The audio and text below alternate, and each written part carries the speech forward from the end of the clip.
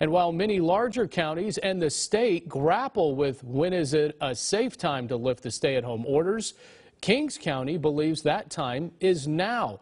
And it was unanimous among their Board of Supervisors. Our AJ Cotto is in Hanford tonight with what this exactly means for their residents. County officials want to make it clear the state's directive is still in effect, but they're lifting theirs to align with the governor's plan to reopen. It's been a month since Kings County leaders put a shelter-in-place order into effect. Now it's off the table. The state had issued its order.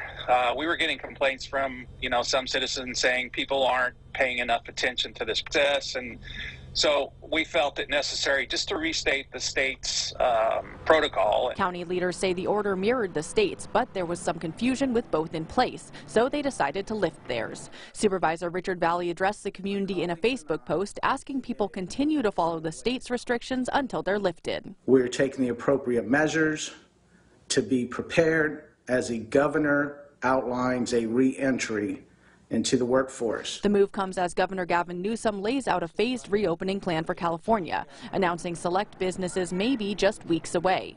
Craig Peterson did not want their shelter-in-place order to slow anything down for those in desperate need of reopening. Businesses that it's taken a lifetime to build, we want to make sure that they were in a great position to, take advantage of the phases as they come to us. The county had previously discussed enforcement of their order, but say it's something they never had to do. Sheriff Robinson, his force, they've done a really good job of a balanced approach to that. No one's been hauled off to jail. I don't think one citation has been written.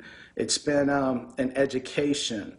Right now, the board is asking the health director to create recommendations and protocols for businesses so they're ready when they do reopen. In Hanford, AJ Cotto, KC24, local news that matters.